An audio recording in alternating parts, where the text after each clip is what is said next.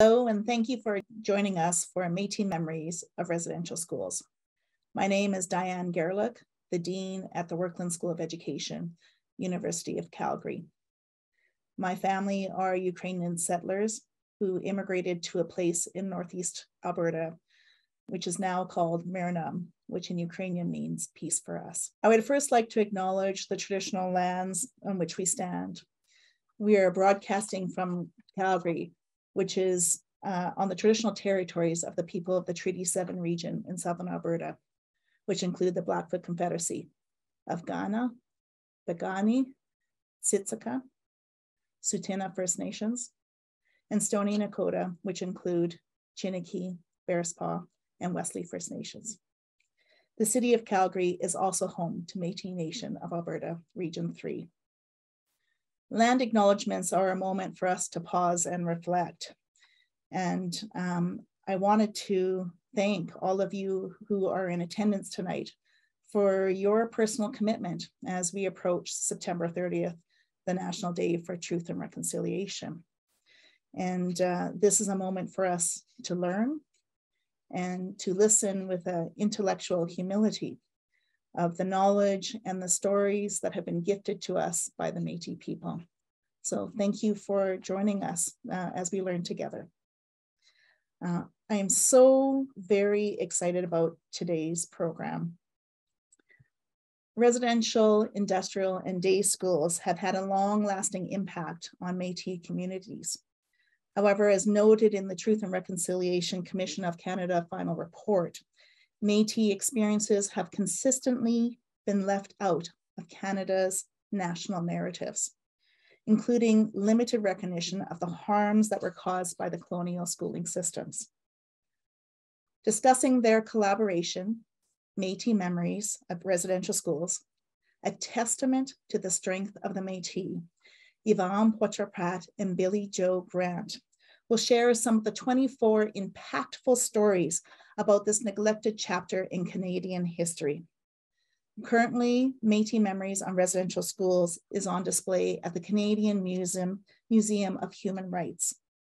These stories honor the unique experiences of Métis survivors and their families in colonial schooling systems, and showcase authentic Métis community voices in an ethical and collaborative way. I would like to encourage all of the participants who have come to join us together tonight to add your comments, your questions, your wonderings in the chat room. And after the formal presentation, we're hoping for a bit of dialogue to help support and to learn from these Métis voices. So with that, it is my honor and privilege to introduce tonight's speakers. Dr. Yvonne Pratt, Métis, is an associate professor at the Workland School of Education. Yvonne's ancestral roots trace back to the historic Red River settlement, and more recently to the Fishing Lake Métis settlement in northeastern Alberta. Yvonne has published in the realms of social justice, media studies, Métis studies, reconciliatory pedagogy, service learning, and integration of arts in education. She earned the National Alan Blizzard Award for Collaborative Teaching in 2021, the Confederation of Alberta Faculty Association's Distinguished Academic Early Career Award in 2018, and the Workland Teaching Excellence Award in 2016, just to name a few. Billie-Jo Grant is a proud citizen of the Métis Nation of Alberta and an award-winning educator with over 20 years of classroom experience teaching kindergarten to grade 9 in both public and Catholic school systems. Billie-Jo was the recipient of the 2017 Inspire National Award in the Role Model category for Indigenous Education. She also received a 2018 International Women's Award for her work in Indigenous education in her local community. Billie-Jo completed a master's degree in 2018 and stepped out of the classroom into leadership to develop authentic, meaningful, and creative Métis resources with Rupert's Land Institute Métis Center for Excellence, before returning to Greater St. Albert Catholic Schools this fall in the role of Indigenous consultant. I would also like to introduce Dr. Michael Hart, who will be moderating the dialogue following the formal presentation.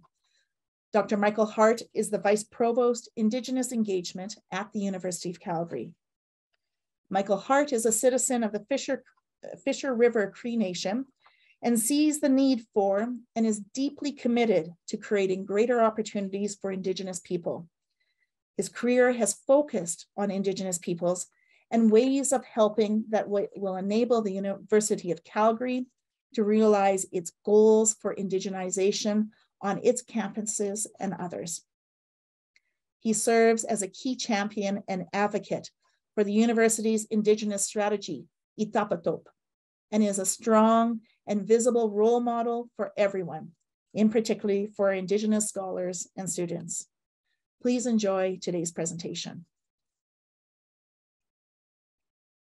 Thank you, Diane. That was absolutely beautiful information and a very nice welcome. Thank you. So welcome, everyone. We are so happy that you are here to connect and learn and share with us this evening. Together, we will honor residential school survivors and their families. And sadly, this includes children that may not have made it home.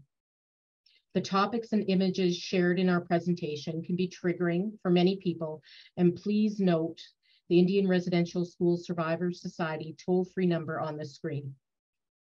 You are also in a safe place to share your thoughts, questions, and feelings in a respectful manner. Sometimes these thoughts and feelings may come up at alternative time, and please reach out to a trusted friend or colleague or use the toll-free number to connect with someone. It's important to know that you are not alone and that someone is there for you. So as Diane said, I'm a proud Métis educator, mother, teacher, and citizen, and now an Indigenous consultant with Greater St. Albert Catholic Schools. This project has been an absolute heart work, working with community, working alongside the people that made this project possible. We laughed, we cried, and shared stories over the past few years to bring you the re-release of the book Métis Memories of Residential Schools, a testament to the strength of the Métis, and an accompanied teaching art mural resource. The Métis Memories art mural consists of 24 panels that share elements of the Métis residential school experience. And all of this work created was guided by Métis leader and elder Angie Carrar. This project has been made possible by the Canadian Heritage Grant through the Government of Canada, Rupert's Land Institute, the Métis Nation of Alberta, and the Workland School of Education. And I have to say, this project was very personal for me. I actually saw Métis Memories book in an office when I first started at Rupert's Land, and I carried it around for 2 years before I found the right grant when Yvonne called me and said, we're going to do it. We're going to do something with the book. And we certainly did. So it's been an absolute pleasure to work with Yvonne and grow with her. I'm embarrassed to say that I didn't hear about residential schools until later in life, and my mother attended Indian Day School, and her father, my grandfather, attended a residential school. No one spoke about it then, and they still do not talk about it today. But once I had this piece of my family puzzle, I was able to put some pieces together. I was able to have a greater understanding of my own identity and upbringing, and was encouraged to look at my family in a different light, through a kinder lens. I am truly humbled to be here with all of you this evening. Thank you so much, Billie-Jo. So we would like to first introduce you to our team before we welcome Doreen Burgum into our space this evening as our wonderful Region 3 Métis Elder. So in front of you, what you see is the tiny team that put together the Métis Memories art card project. And from left to right, you're being introduced to Angie Carrar, who resides in the Grand Prairie region. She's a very, very active woman in our community. She's a matriarch, and she's someone who guided us with her wisdom and kindness and her courage. And she has a beautiful saying that really kept Billie-Jo and I going throughout the project, is that together we are braver and together we are better. And so that ethos has really brought a really strong thread of resiliency within what can be really difficult work. As Métis people, we certainly have taken a very interesting role, I think, in Canadian society. And with this project, what we're trying to do is bring awareness to the Métis experience, which is not often heard of. So myself, as Diane so eloquently pointed out in the bio, I'm Métis on both sides, mother and father.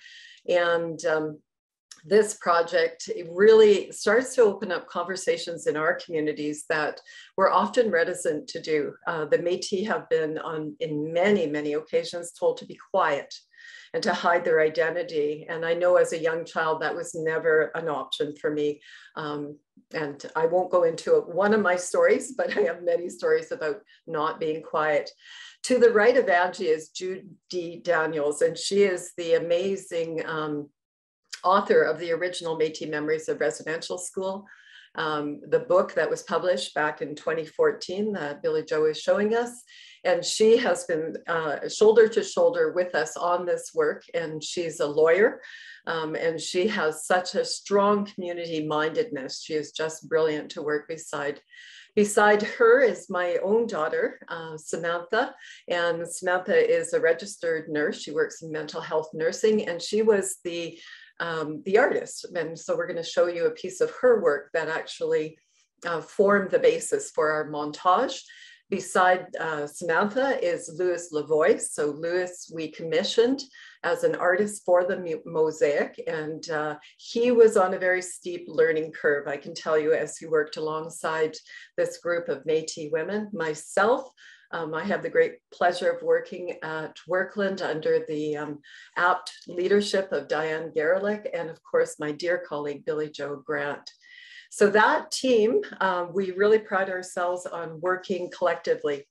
And so we never want to represent one voice. We want to ensure that we're respecting our community and the knowledge traditions that are very present within our communities.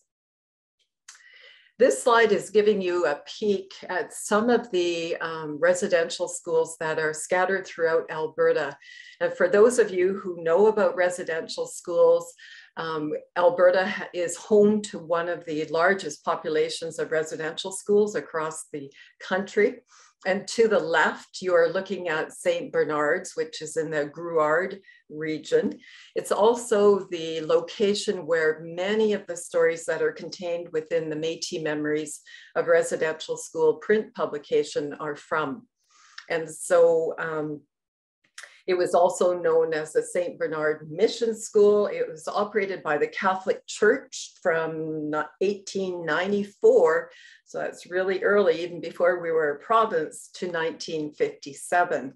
And what is really, I think, interesting for educators to learn about, on the right-hand side of the screen, St. Paul de Métis Residential School is in the St. Paul region. That school was built exclusively for Métis children. And that school was burnt down shortly after it opened. And we in the Métis community have worked really hard to revise the St. Paul de Métis story. And so, you know, I think there are many stories throughout our province where if the Métis people have the chance and the opportunity to work alongside fellow educators, we can help to unearth a lot of these hidden stories of the Métis.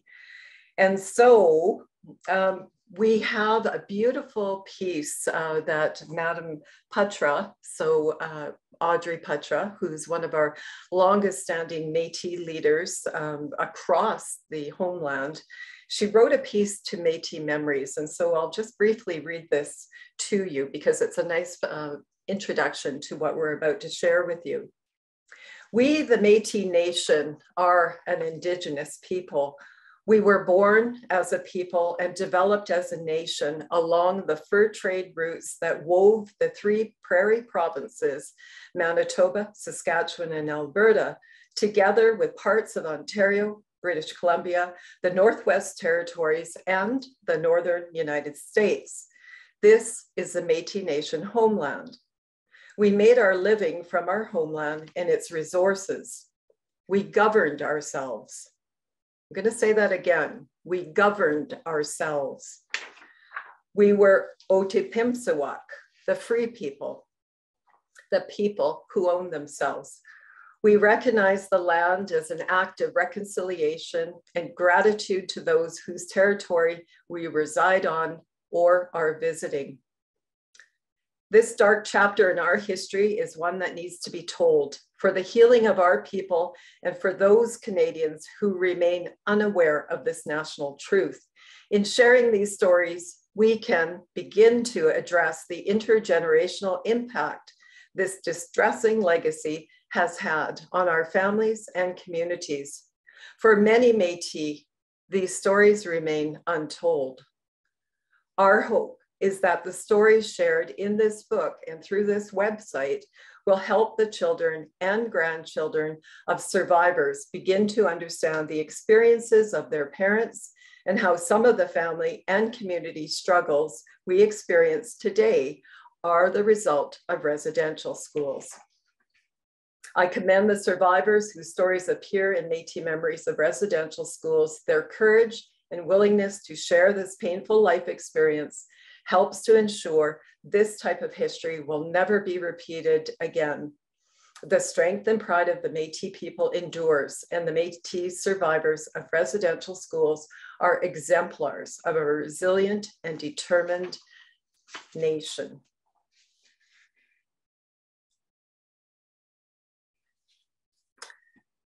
So, with the words of Madame Poitras ringing in our ears, I would like now to introduce to you one of the really incredible matriarchs here in Southern Alberta. She is Métis Elder Doreen Burgum, and she is here to share an opening prayer with us this evening to help set the tone for the stories that we'll share with you briefly in this evening. So Doreen, I invite you to open your camera and your mic. And I am so proud to call Doreen not only Katea Cree for elder, but also a dear friend. I've known Doreen for many, many years, and she is an incredibly strong woman. The Métis jigging music at the beginning was absolutely perfect because Doreen is an award-winning jigger, and I keep asking her to try to teach me how to jig properly.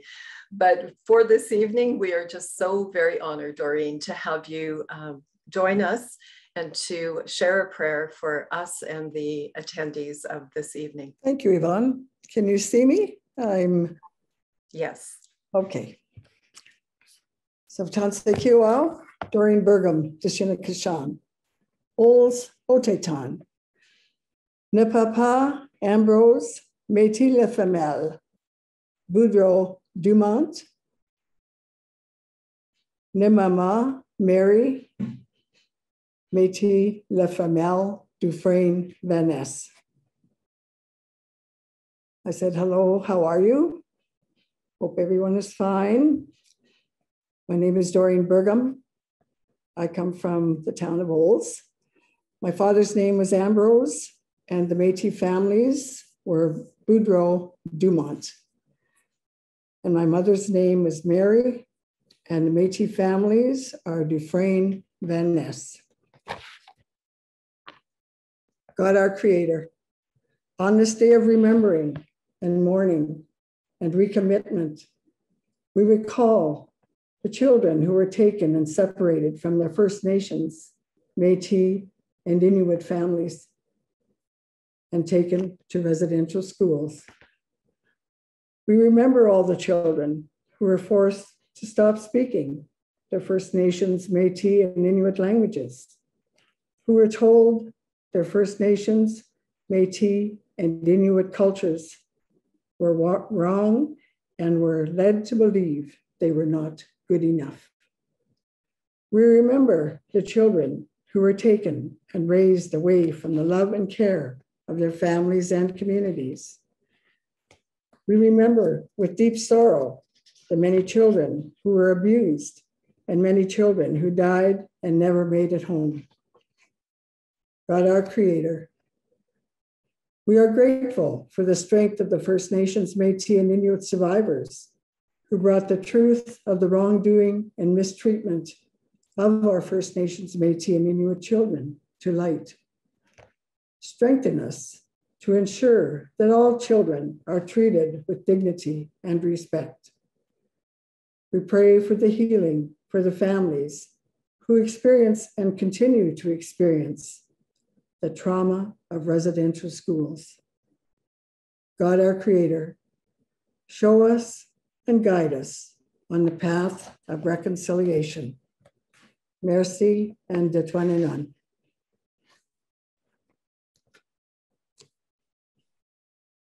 Many thanks, Doreen. Your words always touch me, and that you're learning Michif is just incredibly beautiful. So thank you so very, very much, Doreen.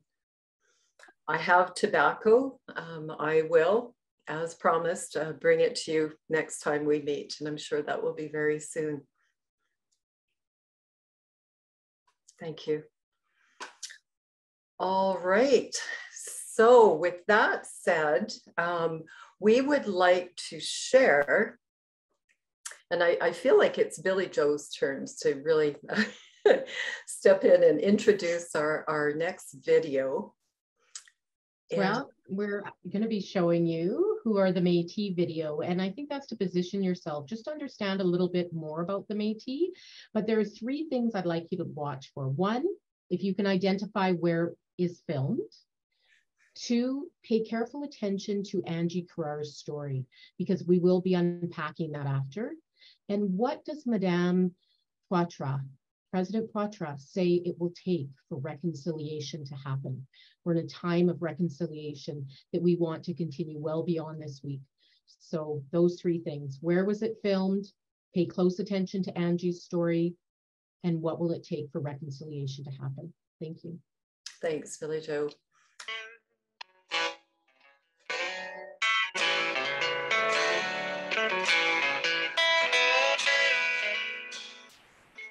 To me, Métis is here. It's in your heart. You know who you are. You are raised in your culture. You knew your history. But most of all, you didn't have to be told. You knew it. You lived it.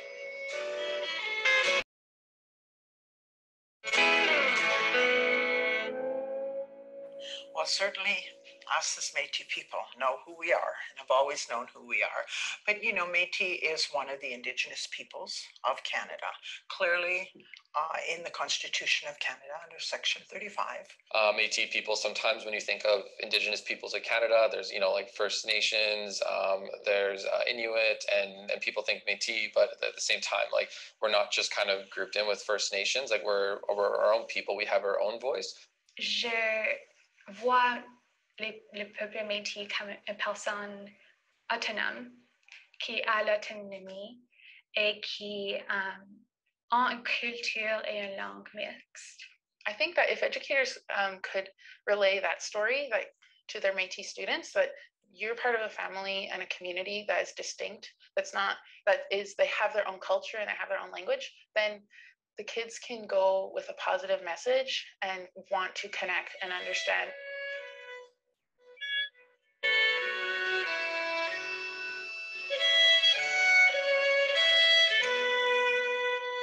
We have a word that's Otepemsoak, and that's we own ourselves. We are free people. We look after ourselves. And they have truly stood behind that from all history that we can look back on. Because of that, that's why we as a Métis people are resilient. We're entrepreneurs. We're also people that can adapt. I believe that Métis people have shown that they have built an economy. They have shown that they take ownership of their language, and they continue to show that throughout the decades. To be Métis in 2020 is to kind of take ownership over your own identity. I don't necessarily think there's like a one-stop answer for it. Like, even what it is to be Métis for myself might be different for another person. It's really important for educators to know not all the kids look Métis. There's no one way of looking Métis. You could learn one thing and the other family does it differently, and you have to respect that and like let them teach you, or let yourself learn from community around them.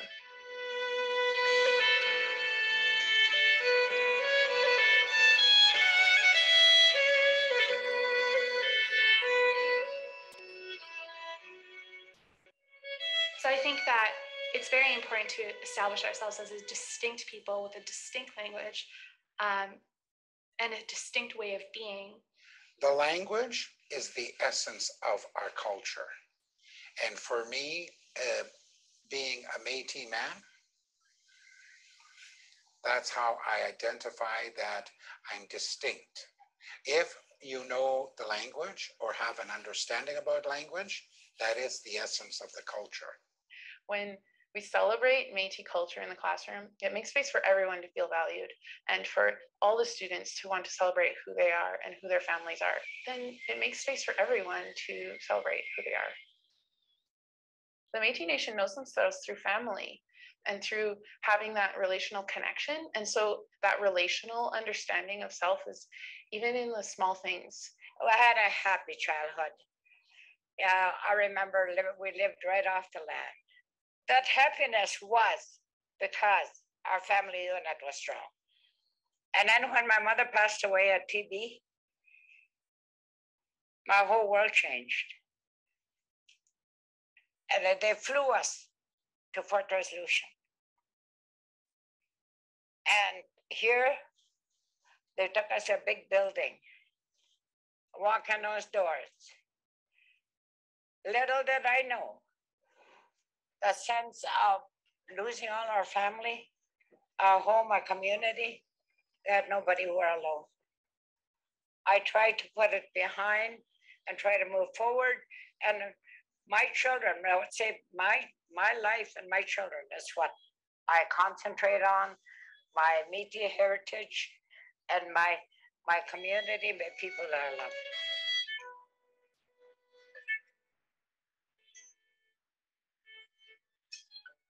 So I believe true reconciliation will come when people understand who we are and why we want everyone to work with us and contribute together. All Canadian families have this historical relationship with Métis community that needs to be honored so that we can build a better future together that's more honoring towards each other. There's so much to learn, and there's so much more than what's just taught in schools. And it's almost like once it's a thread that kind of gets pulled, you can kind of keep on pulling it. I think actually coming to learn different aspects of who I was at a more mature state in my life, I think it was really beneficial for me because I was able to do some deep reflection. And I think that no matter the age, I think it's super lovely and great to know where you come from and who you are. I know who I am. And to me, it's so important. That's my lifeline. It took me many, many years to actually come out and be visible and be able to speak out. Now we get to be a part of bringing that Métis story in the classroom and letting them experience and celebrate their identity. And I think that's what it takes, is our people who are in those key positions today and in schools really teaching our kids the proper history of this country.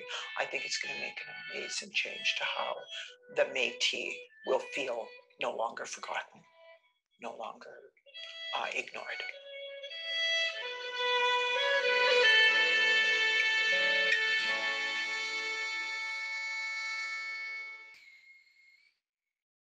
Thank you, Yvonne. That is such a beautiful video. I know it was a little glitchy, a little slower, but I did put the link up there, and very proud to say that that video has been viewed over 12,000 times in 2 years.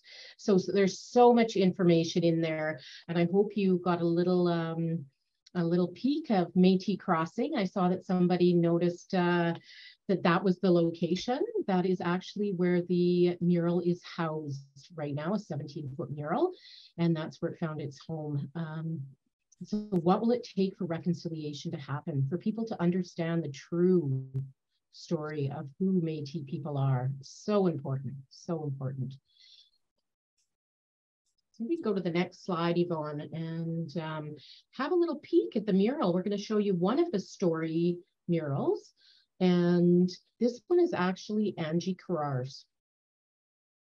So I am just moving into, it's our Google slide has just shut down. So I think it's important here to just talk about the need for collaboration in this type of work.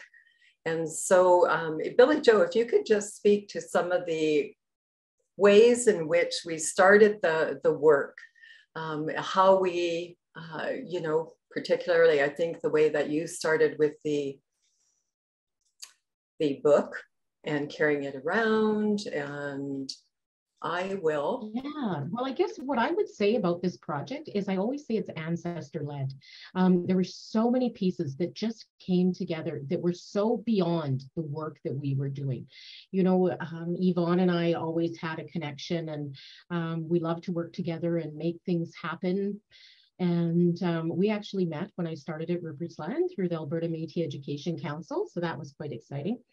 And, you know, like then it was President Poitras. I said, well, who wrote this book? We didn't even know who wrote it. It was not in the 2004 release. And so she says, I think that Jude Daniels might know. And I gave her a call and she says, well, Billie-Jo, I co-wrote it. Of course I did. So that's how she came on board. We met with Angie, and, you know, our plan was to go around and meet with other survivors. And then COVID hit, and that changed everything, as you well know. But then I found that people were finding us. So Yvonne, if you're having trouble with that, I just want to show Angie's. All right, I'm stopping share and go ahead. Okay. Let me just take a look. What you're looking at. So what you should be seeing is Angie Carrar's panel for, I'm just going to try and move some of these things out of the way so that you get a better look at it. So this is actually one of the first panels that was done. So this is Angie Carrar's story. And we met with Louis. Now, Louis Lavoie was the only one on the team that is not Métis. He is local to St. Albert, and I've used his resources before, and I saw the power of them. I worked with his resources as young as grade 1. I would put magnet on the back and I would stick them on my whiteboard, and kids would do his puzzles. But then I was in Belize doing volunteer work with adults, and I used it. So I saw the power and what could happen when these stories come together as a collective. So this is Angie's story, and I'm going to read a portion of it because she's not here to speak to it. And like we said, everything is connected to this book, Métis Memories of Residential School. And Angie's story is on page 125 of the book. On January 15th, 1948. Oh, sorry, I'm going to start somewhere. Good afternoon. I'm here to tell my story. I'm starting to feel the pain already because it's something that I had buried for so many years. As a child, I was raised in a Métis community. With my 3 sisters and 4 brothers, we had a happy life. My mother did a lot of gardening, and she did a lot of herbal medicine. My dad worked at the Hudson Bay Company and also as an interpreter. We had a very happy childhood, and my dad instilled of us the value and pride of being Métis. I lived a very happy life, was a happy child. We all were. My mother did a lot of sewing, and we always had new parkas, new mittens and mucklucks and so on. We always had adequate food as my mother was a very good cook. She could cook from scratch, and that's something she taught me, which I brought down to my own children. On January 15th, 1948, that all came to an end. My mother had TB, tuberculosis, and she was on her deathbed. So the priest took us to the convent at Fort Resolution. I was 9, my younger sister was 6, and the other one was 3. We walked into the room on that cold day. We walked right into the gray sheets hanging in the hall and the smell of fish. We went upstairs where all the girls were, and we were introduced to about 115 children, all girls at that time. That first week, my mother died. 2 days after we got there, we only heard about it a week later. A nun took us into a room and told us, "You are now orphans. Your mother is dead." I remember holding my sisters. I remember crying. I remember feeling so alone and so lost and so very lonely. Before we had left Yellowknife and my mother, we went to visit her, and she told me at that time, "Angie, look after your family." And I have done that until today. It was brutal. It was humiliating. And I don't have the words to express how I really feel about those years that I and my sisters spent behind those convent doors. So you'll see this panel is Angie's story, the day she was taken. And when Lewis would paint, he would paint and then he would bring the panels back to us and we would write all over them and we would talk about them. We'd say, no, wrong shoes. The hands need to clutch a little tighter. The faces a little sadder. The facelessness of the RCMP officer, the darkness, the cold, those were all really important components that Lewis was so good at coming back again and again and listening to us as we wanted to get this right. And it's not us getting it right, it's this for the storytellers, it's for the community. It is their words, their stories, and this is who it belongs to. So this was Angie's story. And then we have the beauty of this. So it was important that we didn't only show resilience and pain, but that there was resilience and the beauty of who we are as a nation. And that's why there will be a collective image at the end. So this is 4 generations of love. So this is Angie. And this panel came and Angie wasn't smiling. And we're like, no, she had to go back. She needs to be smiling. That was important. So this is Angie, her daughter, her granddaughter, and her great-granddaughter. 4 generations of love. So what a beautiful testament. I'm not sure if you can share yet. I'm just going to go back to one more story before we share, because when you look at the panels digitally, you'll be able to find teaching statements, reflective questions, and how to learn and where to learn more. With the art cards that you purchase, there's teaching statements and reflective questions. It's only the digital resource that teaches you the foundational piece to that. So this was another panel. This was another one that was one of the first ones. And how this came about is I had a call from Karen Jones. And I was working on a course that empowered Métis educators. And she said, Billie-Jo, I really want to be part of that, but I'm in BC and we talked about it. And yes, we're going to get you in, Karen. And then she says, Billie-Jo, I have one more thing to ask you before we go. Yes? Have you heard of the book, Métis Memories of Residential Schools? And I said, well, Karen, have I ever? I have it right next to me. And Dr. Yvonne Pratt and I wrote a grant. We asked for $50,000. We got $38,500. We're going to do something. Will you be part of it?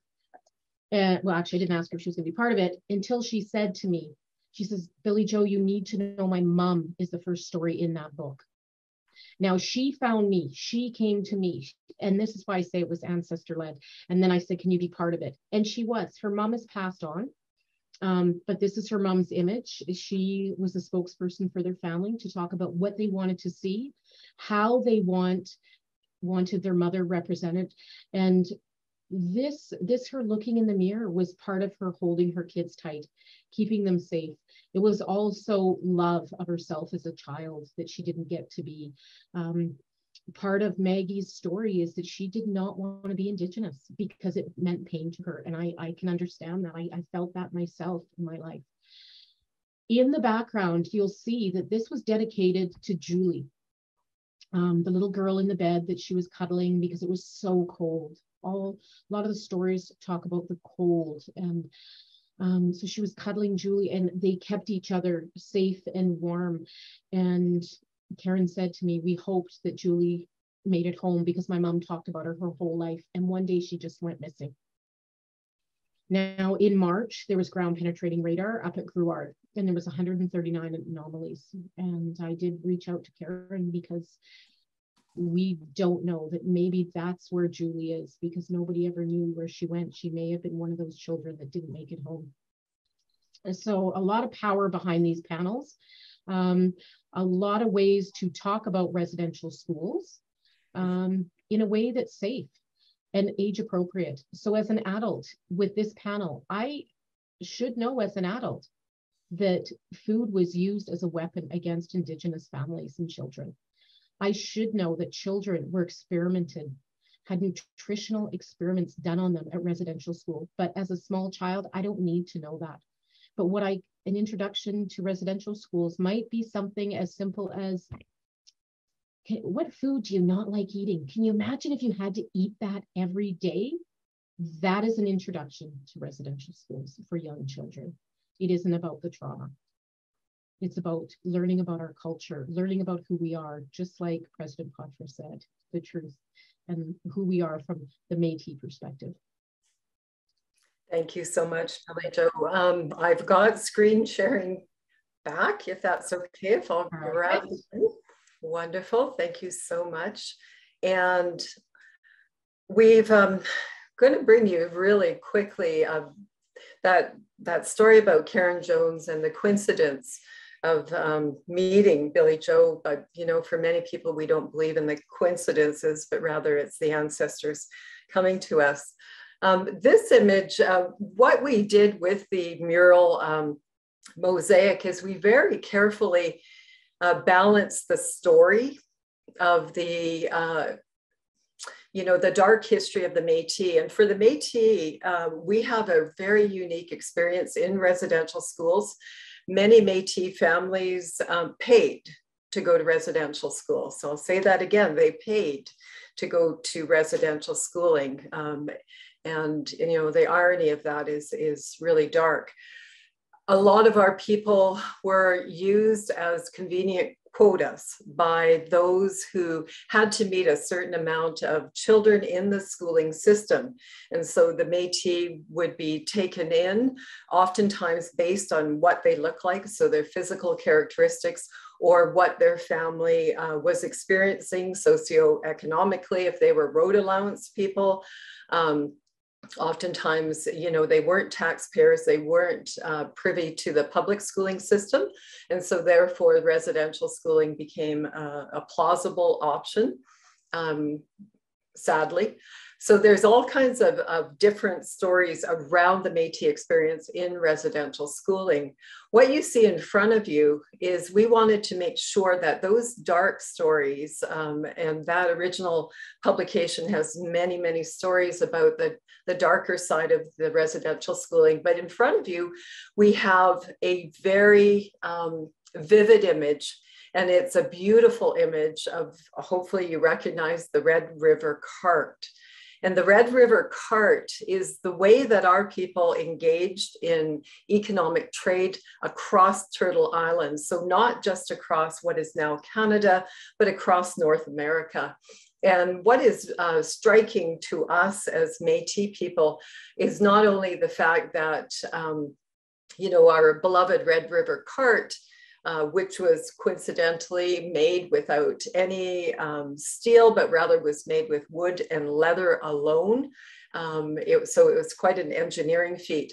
But when Lewis originally heard us talk about the, you know, this image that we wanted around the Red River cart, he originally painted a donkey, like a, you know, an ass, and we took a look at the image and we said, no, not that, not that. And so my family comes from a very strong horse background. We owned, I think, 250 head of horse up in the St. Paul de Métis region. And my father, I remember him teaching me the different types of horses, the pintos, the Appaloosas. And he broke horses. That's what he did. And his whole family had this beautiful horsing tradition within our generations. And so we said to Lewis, no, the Métis would have a very beautiful horse, and it would be, the quilted blanket would be decorated with the embroidery, and it would be, you know, it would be a point of pride for our people. So he very quickly changed the image to suit what we wanted. And so it's just illustrative, I think, of, you know, when you involve Métis people, some people might have a certain idea, but when we step in and we recall our family stories, then things can be reverted to what we know as the truth. So that's what that image brings to mind. And so this slide shows you the original image that actually formed the basis for our mural mosaic. And so my daughter Samantha is a part-time artist, I think is how I can best describe her. She is a mental health nurse. But one evening, I was getting ready to actually head up to Rupertsland because I worked in Edmonton for a year as their associate director of Métis education. And I said, you know, I'd really love to have something symbolic of the Métis. So she said, oh, I can do that for you. So she shut her bedroom door and an hour later emerged with 3 distinct panels of the Métis sash. And she said, what about this? And what, I mean, other than being shocked at how quickly she produced it, what it is very symbolic. And this is what she shared with me. She said, all 3 panels must be placed together or they won't form the collective image. And so you always have to keep them together, Mom. And so I think that is something that we really found meaningful within our community work. So Louis Lavoie, Paul Lavoie were commissioned as the artists on the mural, and this is what we ended up with. So Billie-Jo, over to you. Oh, you're muted. My full-on project here, and then you have the link to Métis Memories where you can access it on the website where I was showing you earlier. And it's really important to dial it down and look at the images one at a time before putting them together, because it really is the collective image that is the power behind it. I think, do you want me to show that video quickly, Yvonne, where you can see how it was put up? So this full-on mural is up at Métis Crossing. It found its home there right before Family Day long weekend. Let's see if we can do this. Okay, so here it is. So you can see how they put it up and had to find the right place for it. So on Friday, we'll be talking about the unveiling. It's been up since February. It is now being showcased because there's a mobile mural. I'm not sure if you remember me talking about how I would cut out magnet and put it on the back. So we actually have one that has proper magnets on it that fits a 4x6 bulletin board. So that's pretty exciting. So that's the idea. So that's the one that's up in the Canadian Human Rights Museum.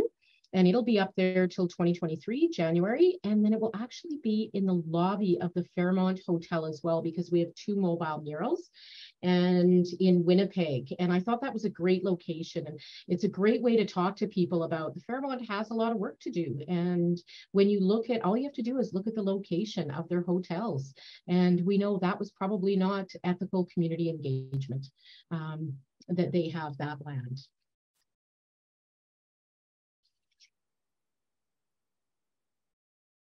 So if we have some questions now. Yeah, did you want to go ahead and cue the video, or we should probably maybe just advance, right? Didn't I show the video? I'm not seeing your screen, so yeah. So yeah, absolutely. I think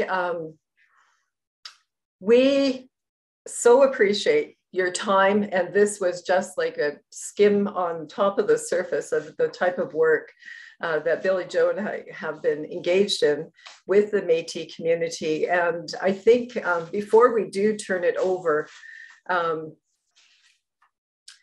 to the audience, absolutely we'll be bringing Michael Hart back on screen to help us. But we do want to mention the power of art in this type of work, because it is so very difficult material to teach, to learn about. We know how it's heartbreaking, and oftentimes the arts allow us an entry point into what is very, very difficult work.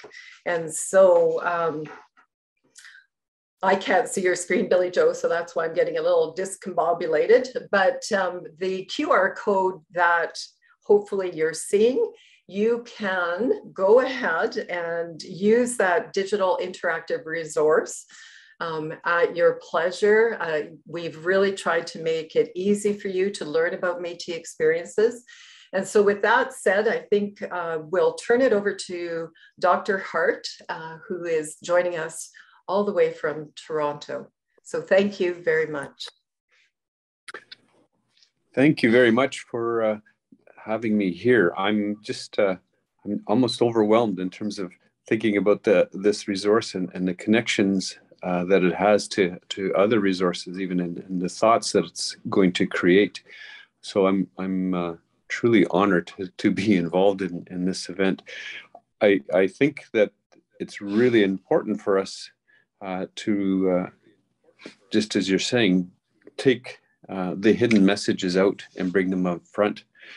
Amongst the messages I think of is when L'Oreal, and you're going to have to forgive me if I don't quote exactly because I'm going by memory, that it would be after 100 years that it would be the artists who will, I'm going to say, bring forward the Métis people once again, the Métis nation once again.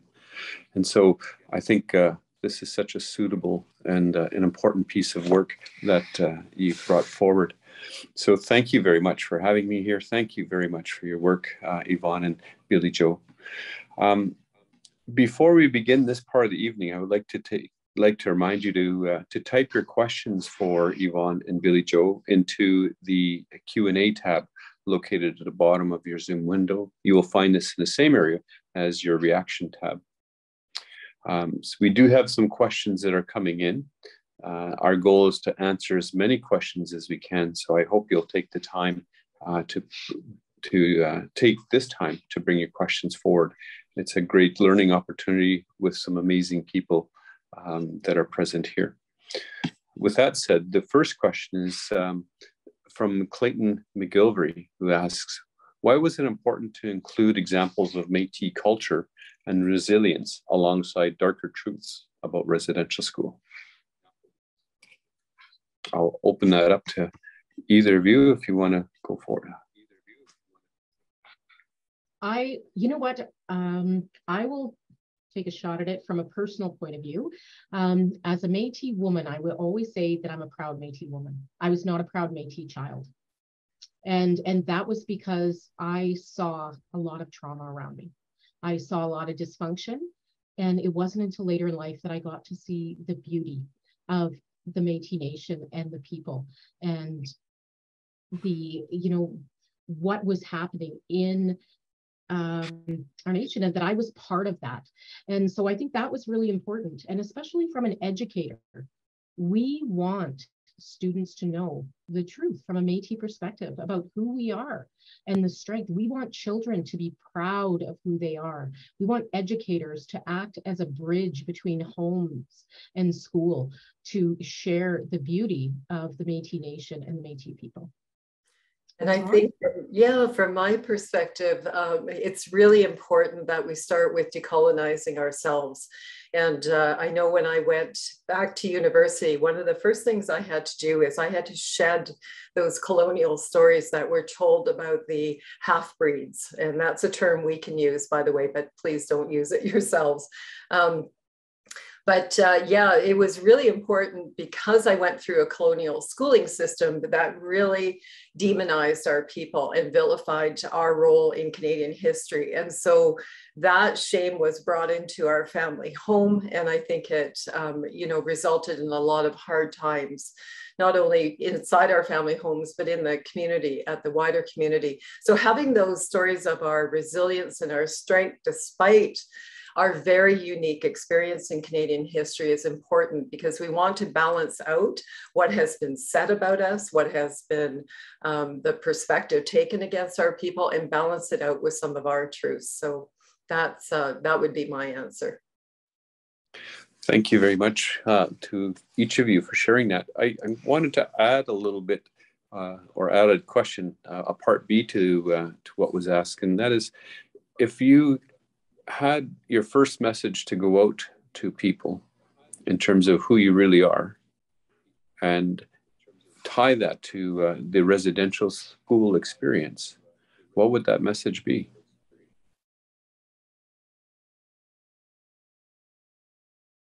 Tough question. I was waiting for Billie-Jo, but yeah, no, I think for me, that's a really great question, I think, Michael, because it's, you know, we're working with a really strong focus on residential schooling experience in this session. But Billie-Jo and I work across a wide swath of different areas. And one of the things that I've been thinking about as a Métis woman is, you know, my own mother just revealed to me that she attended residential school for 2 days, and she witnessed some violence against a 16-year-old girl. And so she and her sister ended up leaving in the dark of night and ran home. And so, you know, I think about those kinds of stories and then attach them to the work that we're doing. Residential schooling, horrible, deplorable, and I might even say disgusting era in our Canadian history. But there's also this, for me, when I look at residential schooling, it's one part of a colonial history that devastated us beyond the schooling. And so if you think about the Métis and our resistance, my own ancestors being involved in the 1869 provisional government, and then in the 1885 resistance, and then, you know, learning that my great-great-grandfather was brutalized by the colonial forces, like these things surround the schooling experience, and they go well beyond, I think, you know, one segment of our story. And so, you know, I bring all of that when I'm teaching and when I'm working with community, that understanding of the impact of a colonial history on our families, our communities, and it's ongoing today.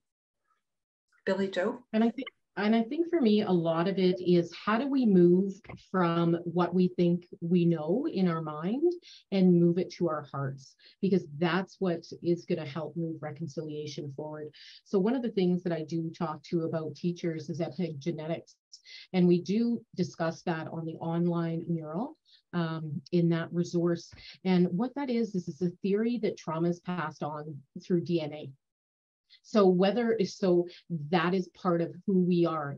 That is what is in the classrooms. Our children are in the classrooms. They have the trauma within them.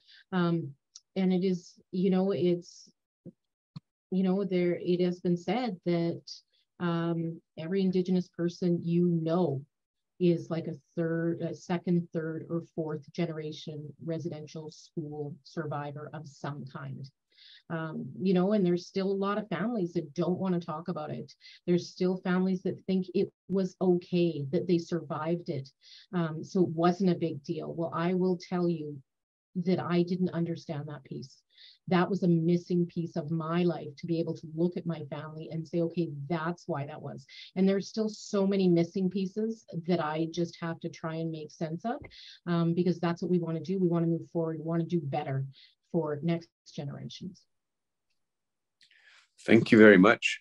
I'm continuously learning despite all of the work that I've spent. So I just re-emphasize how important it is that no matter how old we are, I'm not that old, no matter how old we are, that we're continuing learning. And sometimes some of us have to turn to those who have further along the journey. So I appreciate what you're sharing. Another question that's come forward from an anonymous attendee. You shared an example of how teachers and parents can introduce this history to younger students and children. Can you offer a few more examples?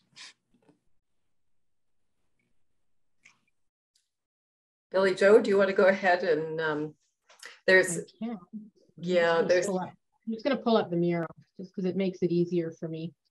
So we were looking, this is another one that I think as an educator and someone who creates resources. Sorry, I've got like a lot of panels open here. I'm sorry. I'm going to try to move them out of your way so you can see that panel. So this is one of the panels that we wanted to ensure that there was culture. So if we were looking at this actually represents the communities that were left without children. So we think of the children in the schools, and rightly so. And then one day we started talking about the families that were left behind. And I liken that when I'm talking to educators about schools without children in them. How empty did they feel?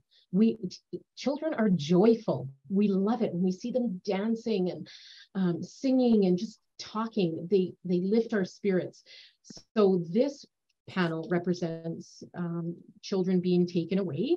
But if I was talking to younger children about it, I might say, have you ever had a sleepover away from your parents? What do you think they do when you're away? Or do you think, like, how do you feel when you're away from your parents? Do you think they feel sad or happy, or what do you think they're doing? There's lots of cultural pieces in here that you could just talk about: the sash, the moccasins, the infinity sign, the beadwork. So there's all kinds of things, the braided rug. So here's your teachings, and then you would just dial it back for younger kids. And you know what? I say children, but there are some adults that need to start there as well, and that's okay. This one speaks to the governance structure. And as much as it looks like a long time ago, if you look at those wristbands, that's actually how we vote at an annual General Assembly. And this is barn in the background is Métis crossing. So, you know, you could talk about, why do we raise our hands? Do we have something to contribute? So things like that. What does that look like? Self-determination and action. Feeling invisible. Do you ever feel like nobody sees you? So just basic questions that get people talking. So I hope that helps. Thank you very much for that.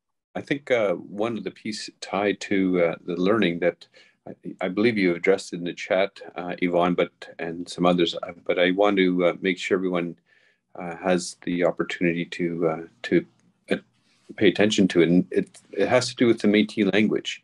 Can you tell us about the Métis language and its roots? So our ancestral language is Métis, and so it is a complex amalgamation of several different languages. So the First Nations dialect that we would use would be representative of the area that our people settled in.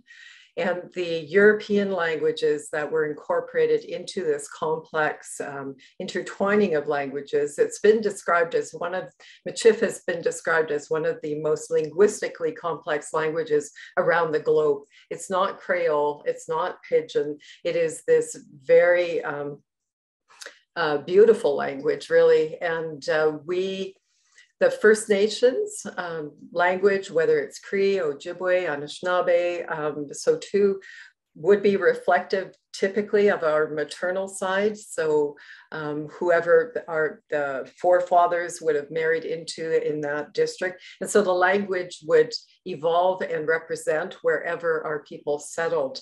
And so oftentimes Métis, the Métis that many people know, if they know of it, incorporates a lot of French as the nouns, but the First Nations dialect and language is used as the verbs. So it's often there's a smattering of English in there, depending on where our people were living. And so it's just this beautiful, beautiful reflective language. I think it really honors who we are and who we're connected to and who our relatives are.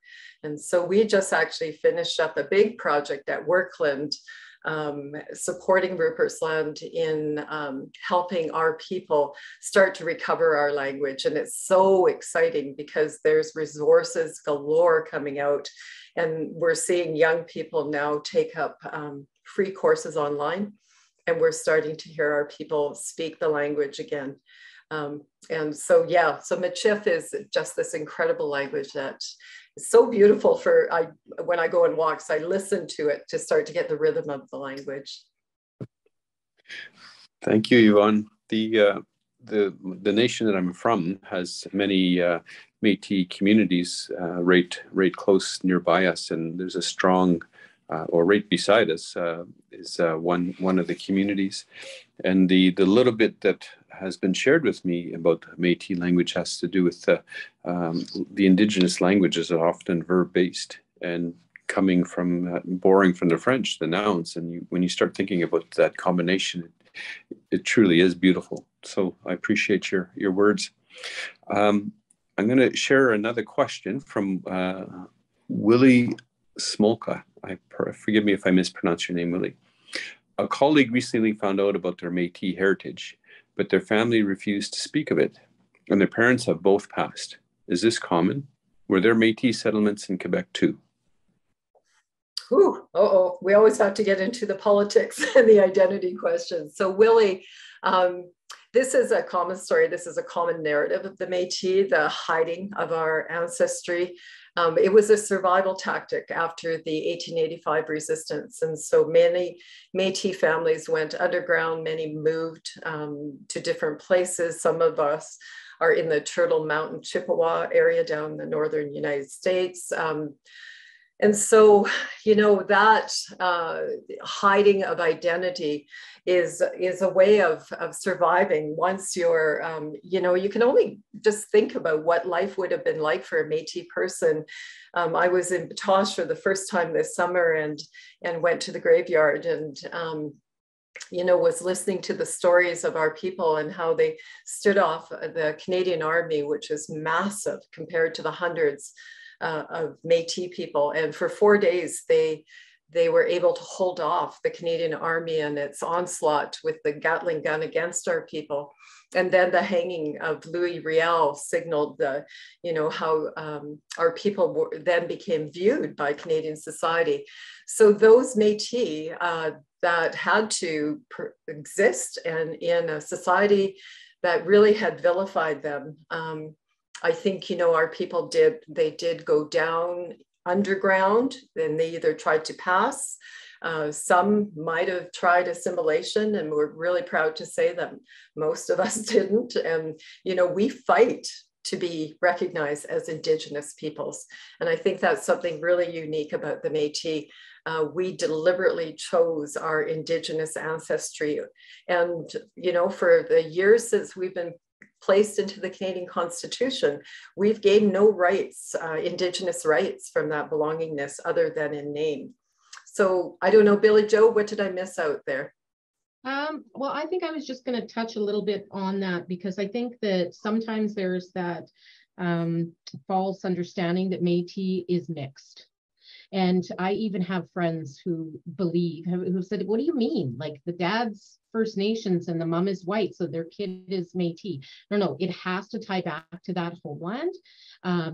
And that is a big part of it. It's very, like people are saying, oh, it gets so fussy and I'm having a hard time getting my citizenship. It's not status, it's citizenship.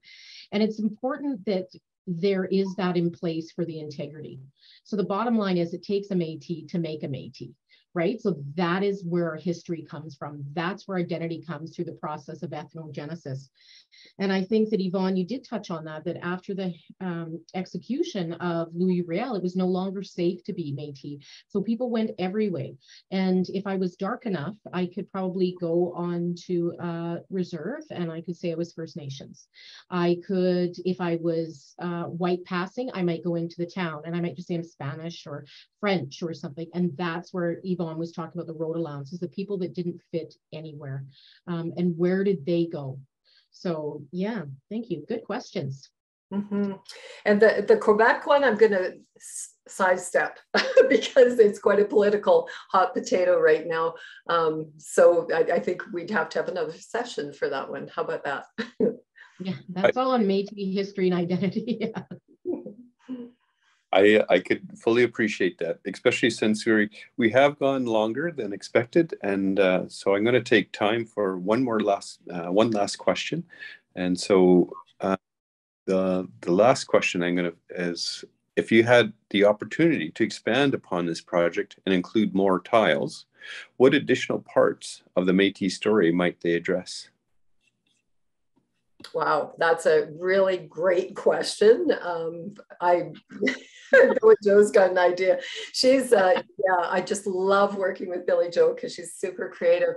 For me right now, and I think I can share this with you, we as Métis people are fighting for self-governance. And in fact, at the General Assembly in Calgary this year, we had about 500 Métis voting on our wish to move forward with a self-governance structure. And so we are really looking at how we want to govern ourselves, how we want to be considered nation to nation with the state nation called Canada. And so for me, tiles around, you know, how the Métis experience differs, because we legally petitioned Upper and Lower Canada to join and were ignored by Macdonald back in history. And so, you know, we've actually been very astute around how we've set up governing structures to negotiate how we are with each other. And so I can very happily say that we're returning back to our traditional roots. When I look at the Constitution that's being circulated around the Métis Nation of Alberta now, we are really starting to recognize our traditional values and our traditional ways of being together. And so I think a mural mosaic that would teach about that really complex sort of history would be fascinating. Billie-Jo, I saw you doing the woot woot. Oh, I have lots of ideas. So one is this project isn't done. Like, I know that we're talking about it now, but there is a lot of unpacking to do. It's got a lot of movement that it needs to happen. Like I said, we wanted it to be a mobile mural so they can go out and continue this good work. One of the other things I would think on expansion of a resource would be to have those positive role models, because that was so important to me. And I want to share that with students so that they are seeing, like, it's not, it is important that we have role models like Louis Riel, but it's important that we showcase our role models like Doreen Burgum and Angie Carrar and President Poitras. Like, look at those three amazing matriarchs. Like, how can you not be so proud to be Métis knowing them and be inspired by them? And there's so many people like that. Like, we just need to keep elevating and showcasing. Thank you so much, Billie-Jo. Thank you very much, Yvonne. This evening has been a real pleasure for me, and I, from the comments, I could see a pleasure for many other people in terms of opportunity to learn. But I also acknowledge that some of this information can be impactful. So I encourage people to note the toll-free numbers. They should be put up in the chat again once more, and if not, you can scroll back and see them. The toll-free numbers, if you wish to speak to somebody about what has stirred for you, or to turn to your own personal support system to walk through what you're experiencing. I also want to extend thanks to Diane for opening the evening and supporting this much needed education. So thank you very much, Diane. And I'd like to thank you all for choosing your sharing to. It's late over here in Toronto. I'd like to thank all of you for choosing to share your evening with us. I'm going to ask Doreen to support us to move into our evening in a good way by offering a closing prayer. Doreen, are you available? Thank you very much for the opportunity to say the prayers this evening, especially in honor of my dear friend Angie Carrar. When she went to visit the Pope, my friend wrote this prayer probably 30 years ago. And when she went to visit the Pope, I don't know if you told the story about Angie with her two sisters at the residential school. And when they left their home, her mother told Angie to look after her sisters. And so she did. And I believe Angie was only 8, and the other sister was 6, and one was 3. But Angie stood up for her sisters all along, and stole food and did all sorts of things to look after her sisters. So one day they got together as little girls, and they said, who are we going to tell? Who can we tell and ask why we're getting treated so badly? So they all decided, let's tell the Pope. So Angie being 85, and when Métis Nation of Alberta asked her to fly to Rome to visit the Pope and tell her story. She said, "This is a dream come true," because my sisters and I decided we should go and tell the Pope that this is wrong. So I gave her this prayer, and she took it to Rome, and this is how it goes. Father, you're no respecter of persons. You know me by my name. Why am I here before you with no face, my race, a shame? You've accepted me in the beloved. You meet me in places of prayer, but within the great congregation, my face, my race is not there. You've invited me into your presence, gathered me to your great throne, even here with saints all around me. My face, my race is unknown. You sent me my ministry to others, praying grace into hearts of stone. I stand forlorn at the close of the day, my face, my race, hauntingly alone. Listen to me, my chosen, my love. What you look for, you cannot see. The beautiful countenance created within. Your face, your race, reflects back for me. Hear me now, my sent out one. Understand that from places of prayer, my child, you're standing behind your face. Your face, your race, brightly shines everywhere. Come closer to me, handmaiden of God. You cannot gaze upon your own face. It's to others this beautiful gift has been given. Your face, your race is my gift of grace. Thank you, and Detwenonan.